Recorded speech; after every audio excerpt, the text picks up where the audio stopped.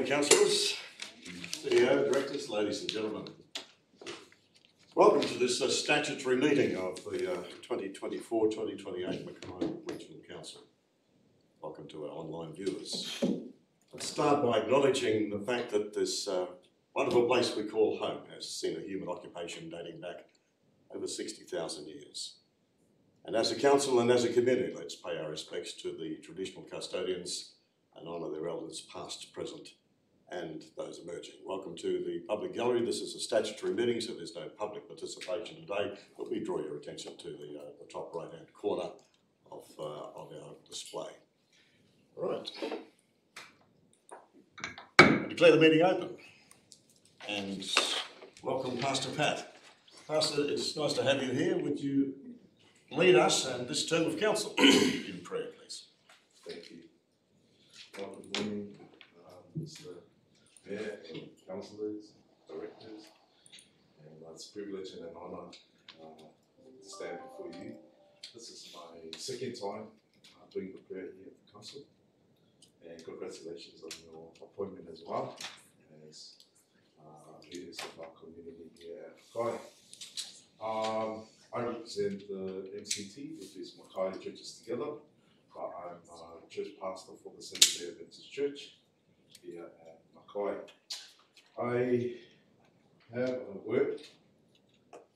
I've been contemplating on what to share upon. The last time I was here, I shared upon the love of God to each and every one of us, and that love has to be the motivating factor in every decision and things that we do. I just want to acknowledge my sister Nathaniel. Congratulations on your appointment. She's a member of our church, and we are so glad that we have a church member in our council here. And so I will draw a word from us from the book of Matthew chapter 11 in the Christian Bible. Matthew chapter 11 verses 1, 2 and 3. And you might notice some of the things in this passage that where he's writing from, what's happening to this individual. But I'll read. When Jesus had finished giving these instructions to his 12 disciples, he went out to teach and preach in towns throughout the region. John the Baptist, who was in prison. Now this is the key character for my share this morning. And he's been held in prison. John the Baptist, who was in prison, heard about all the things that Messiah was doing. So he sent his disciples to ask Jesus. Now he's been sitting in the jail, and he sent some messengers to ask Jesus. Now if I were in the jail, I would definitely ask questions. I'm not too sure about you, but if I were in that position, I would definitely send my messages and like, hey, Jesus, can you help bail me out of jail? Can you come get me out of here?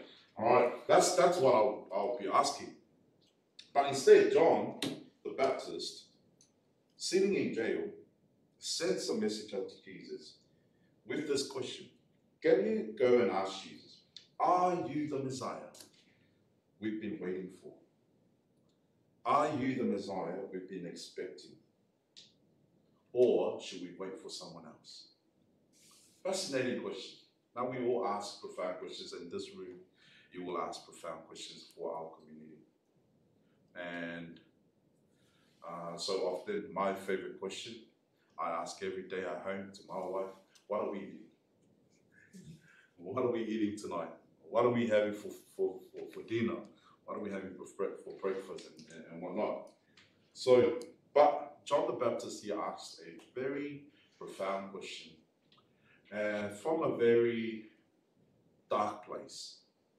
He's been sitting in jail, and he sends a message out asking Jesus, are you the Messiah, or should we wait for someone else? I wanna highlight the theme for my share this morning is that you have been called by God to be in this office You have been called for a purpose and for a reason. Now, I've lost a lot of loved ones, and I'm assuming all of us have. But we have been privileged to still stand and sit here together today because God has preserved you to be here for this special moment, for such a time as this. You have been given a purpose and a reason and a calling to still be alive today. We could have been one of those loved ones. Or God could have, preserved us and give birth to us some other years down the track, or maybe in the history. But the fact is that we are still here. We are alive today, and you are sitting here, I'm standing here, only because God has an ordained purpose for us to be here. What for you is to be the voice of our community, is to build our community. You are the leaders of our community. I'm in a leadership position within the church community. And that's my calling. That's my purpose. And that's why I'm here. And that's why God has gave birth to me to this time, and not some 100 years later or 100 years past. And John asked a question, because John had a calling. And in the Bible, John the Baptist, his calling was to prepare the way for the Messiah. That was his calling.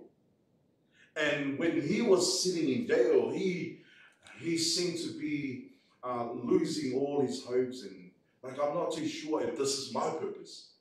Being in jail, I'm not too sure if this is part of my calling. This was what's happening in John the Baptist's mind.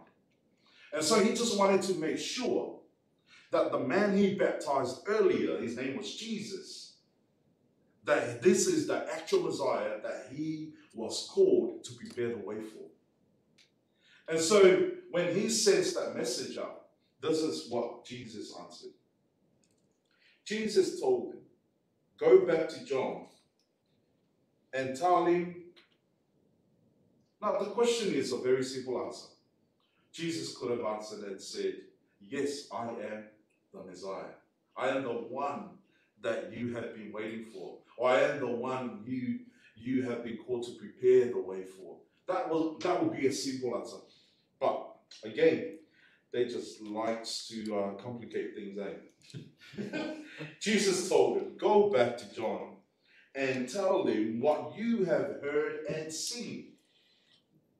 Tell John what you have heard and seen. The blind see, the lame walk, the lepers are cured, the deaf hears, the dead are raised to life, and the good news is preached to all.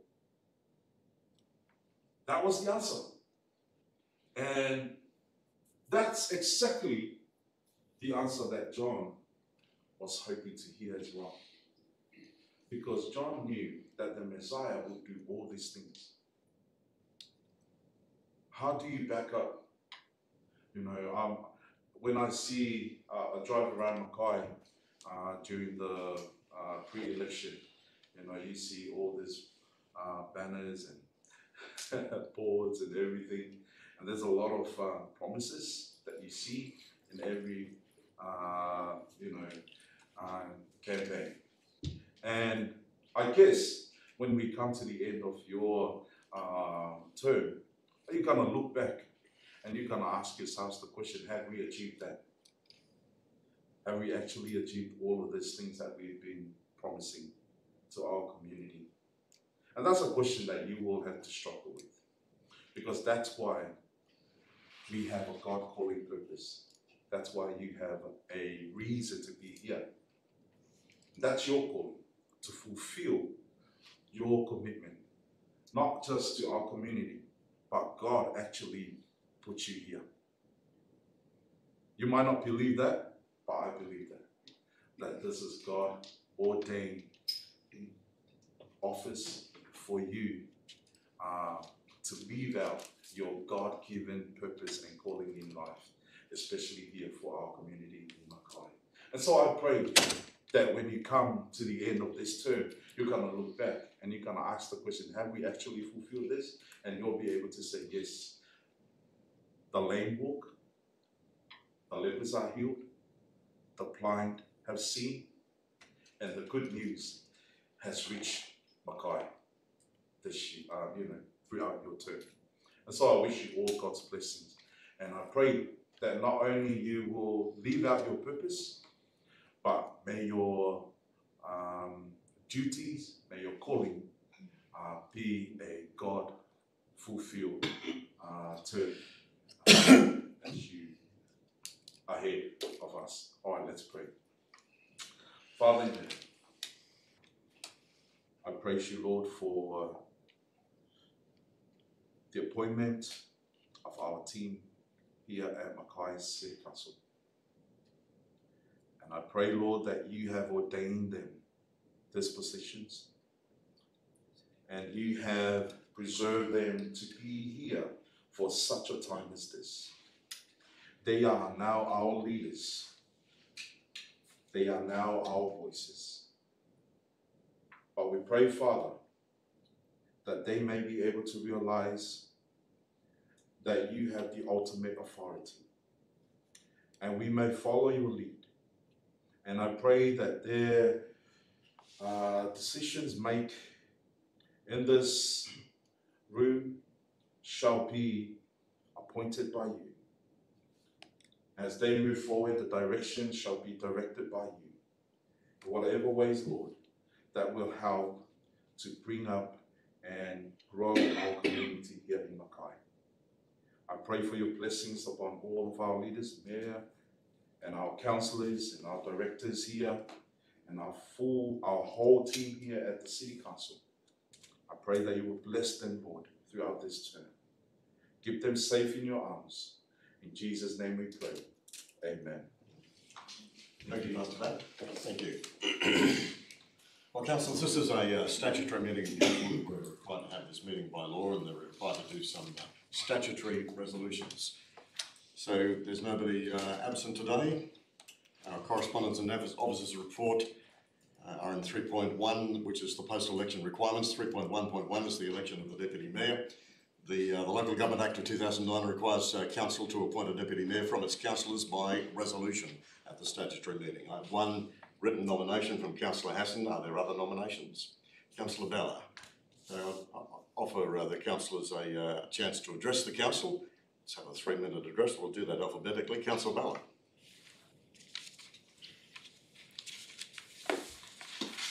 This is probably the first time and probably the last you'll see me read a written statement, but I've done it simply because I feel it is very important. The election for the Deputy's position is being held in this forum in the interest of transparency and the true democratic ideal.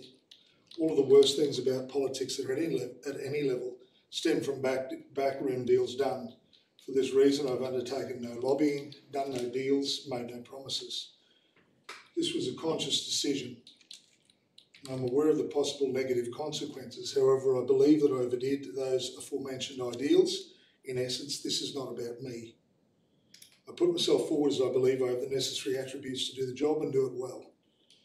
If promises of support have been made prior to this, I'm wasting my time. Excuse me. However, if you truly value the foundations of our system, you will reconsider based on what I say.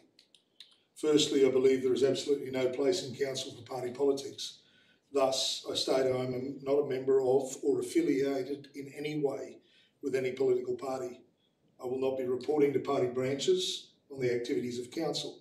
Secondly, I have no other ambition or goal other than seeing this council operate to its utmost potential, thus allowing our residents the same.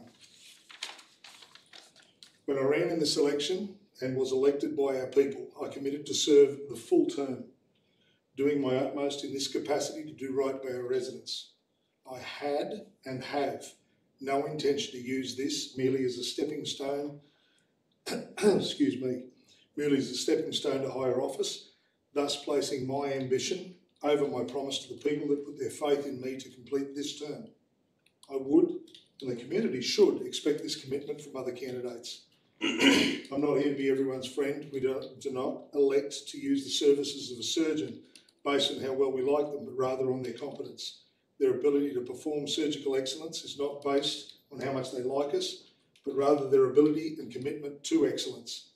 Objectivity and excellence will always trump subjectivity and mediocrity. This is my approach in all situations. However, if friendship does develop through respect earned by action, I'm open to it and would value it. I will give frank, honest comment and advice to those that seek it. I will never be silent about a wrongdoing or poor process for reasons of political experience or fear of personal consequences. Over the very short time we've had around this table, I feel that I've shown the ability and willingness to make positive and valuable contribution to discussion. My intellect, experience, knowledge and understanding allow this. I believe I have a better grasp than most of both finances and financial matters, which are the cornerstone of any and every function of this council. I do not sit passively, contributing little, as this is not, in my eyes, either productive nor responsible approach for anyone who purports to be a leader in our community. The role is not about being the one most able to buddy up to the mayor, but rather someone who is professionally objective and has the courage and proven ability to speak out when it's needed, even if it is to personal detriment. I've proven I'm capable of this many times. We also see this role as being one of advocacy for the councillor body to the mayor's office. This may mean having some very uncomfortable conversations. It most certainly does not mean cosseting myself away in a separate office from other councillors. Whether I'm elected this role or not, I will be in the same corner of the councillors' rooms available should you need. This election, when all things are considered, is about you and the residents of this region, not about me. The question you need to ask yourself is about the level of your commitment to openness and the level of the candidates' commitment to actually fulfil their promise made to the community. Thank you. Thanks, Councillor Miller. Councillor Hassan.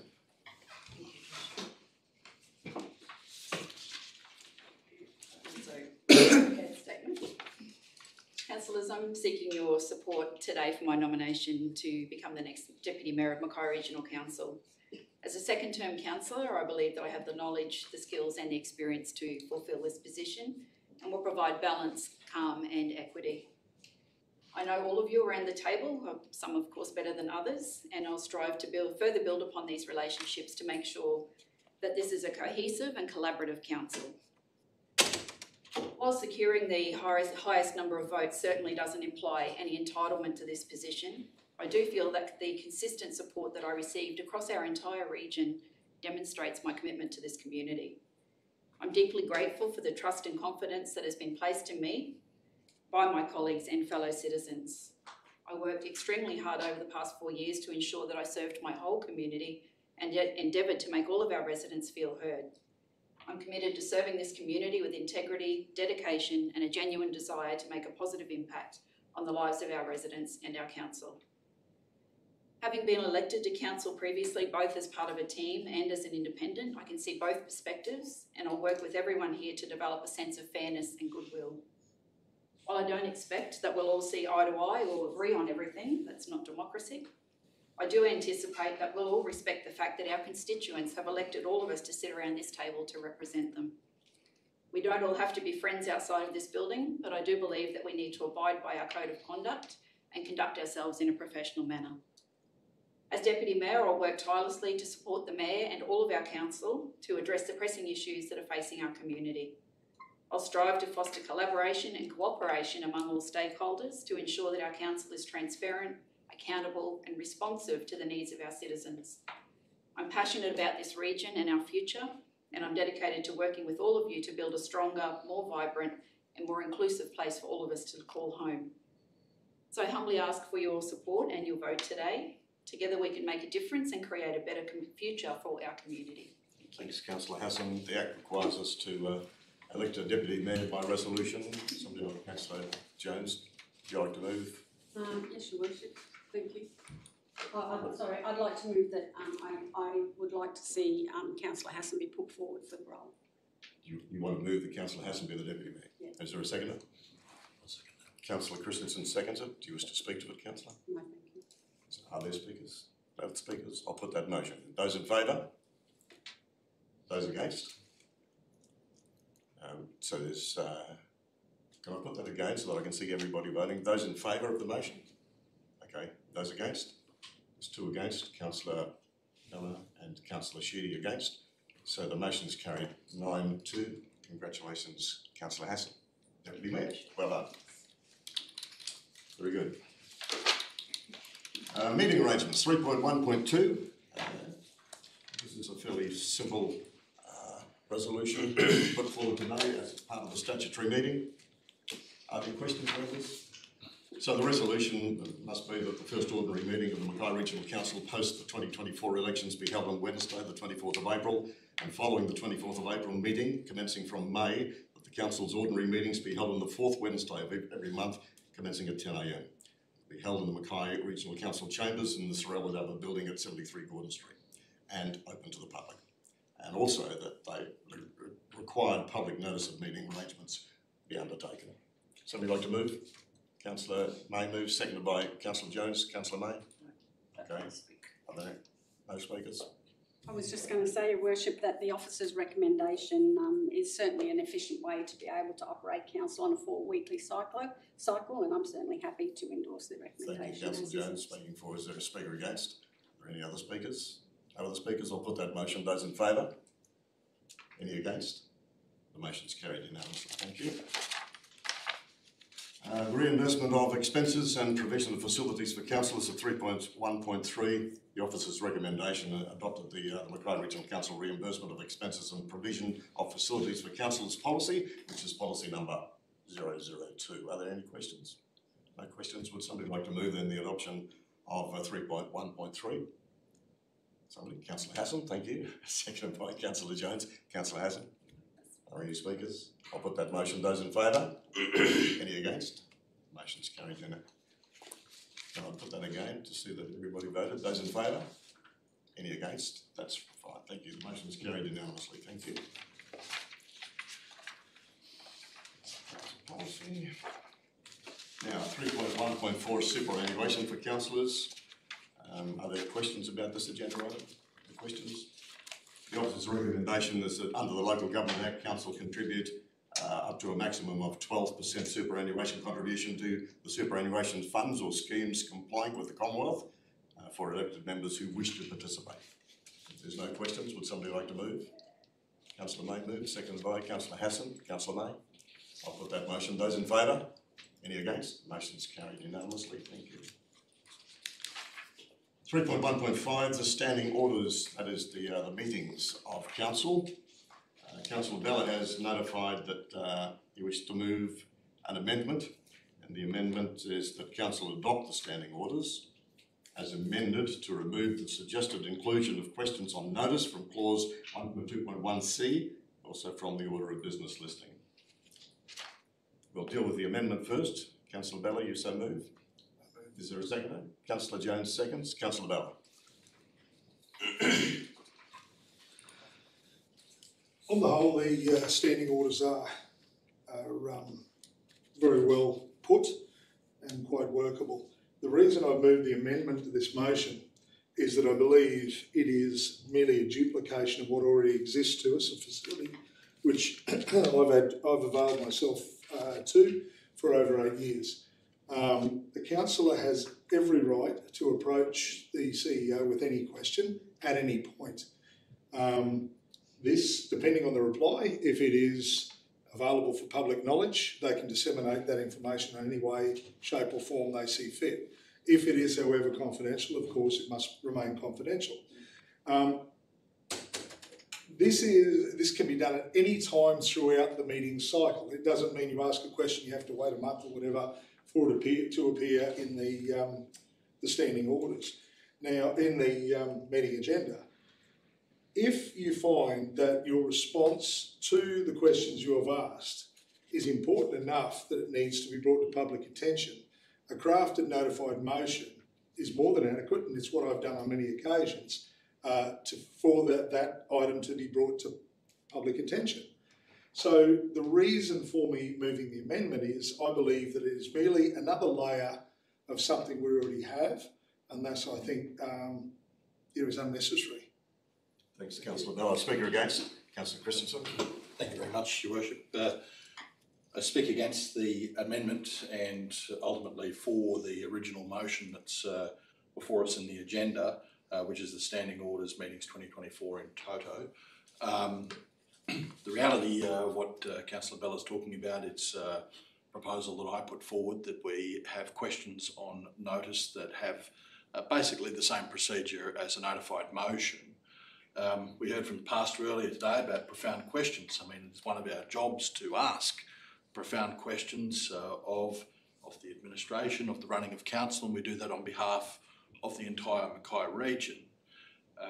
Yes, it may be, as Councillor Bella says, a duplication, but actually a lot of what we do in these meetings is duplication of processes that can happen informally.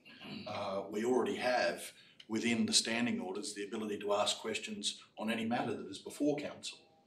Those things can be done outside of these chambers, but it doesn't lend itself to accountability and transparency. I would hope that a question of notice would probably be only used for the most gravest of things. If there was something that come up that a councillor felt needed to be aired publicly that was very important for whatever reason, it gives them the ability to ask that question.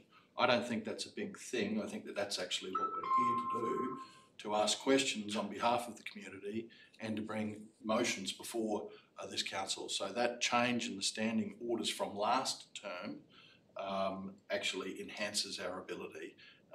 And so I would recommend that we defeat the amendment and pass the original motion. Thank you. Thanks, Councillor Christensen. The Speaker for? Are there any other speakers? Other speakers? Okay. Councillors, I support the amended motion that Councillor Balla has put up. I hear what Councillor Christensen is saying, but we have an ample opportunity already ensconced in the standing orders to actually bring questions forward at any stage.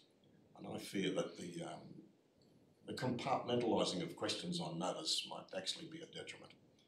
Councillor Balla, do you wish to reply? There's just a couple of points stemming from comments by Councillor Christensen.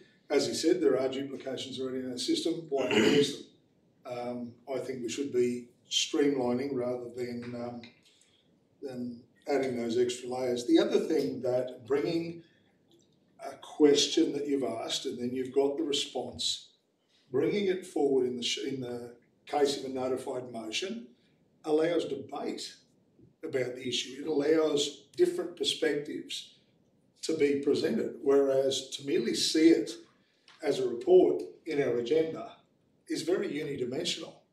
And I'm actually surprised that something that people that have any knowledge with regard to politics and debate would actually not want to grasp the opportunity to undertake that debate.